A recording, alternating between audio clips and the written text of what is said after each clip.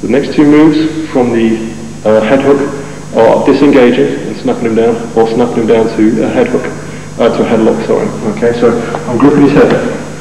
He's resisting up, and I'm feeling this. I put my hand down, and my opposite foot, I move back. I try and come out, and drive the head down to the mat, okay, so he's disengaging. I use this a lot when he's sitting up, and I'm trying to be here, and I'm holding onto the head this way, and I'm hooking. I just put my hand on my foot down, and I sit my other foot through to here. From there, I can go into my front headlock,